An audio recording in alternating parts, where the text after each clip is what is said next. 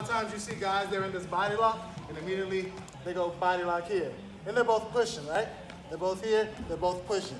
So now, the only thing we're doing, I'm clenching down, right, on my overhook, and I'm raising my underhook. Boom. See it? So I'm here, we're both gonna be pushing each other, trying to get each other to push. As soon as I feel him pushing back, I'm clenching, and I'm raising my underhook. Boom. Right? So again, when we're here, in Greco, guys are pulling. They're here, and they're both pulling away because they want to get their momentum so they can launch them. But in folk style, it's about getting the push out, and then we don't have to worry about our legs in Greco. So a lot of times, guys are here, and they're both pushing. They're clenching down, they're raising their underhook, and they're both pushing. Now, if I feel this guy start to push back, all I'm going to do is I'm pinching down, raising my underhook, I'm looking over my shoulder, and I'm circling away. So again, this is all I'm doing. That's it. And it looks very, I promise you, I've seen this a million times, and I'm just like, why are guys going to their back? And it frustrated me, because I didn't understand. I'm like, this is so elementary. Why is Adam Coon doing this in the Olympics? Why is he doing this to college guys? Like, why? And I could never understand it until I replicated and I did it myself.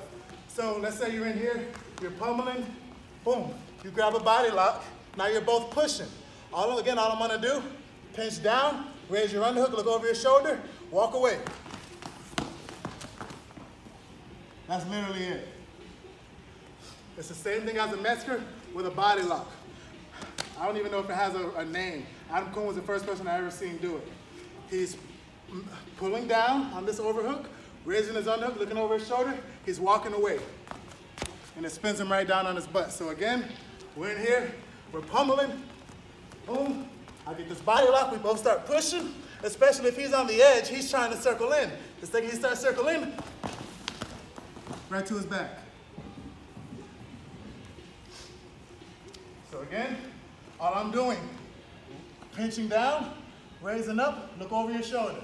So again, we're in here wrestling, boom, there it is, boom. Now he's looking for me to push, I'm looking for him to push.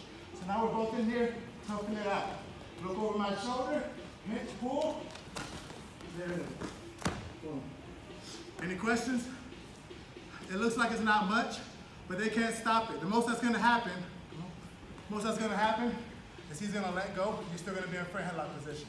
So I'm here, he's gonna feel himself off balance, and he's gonna let go.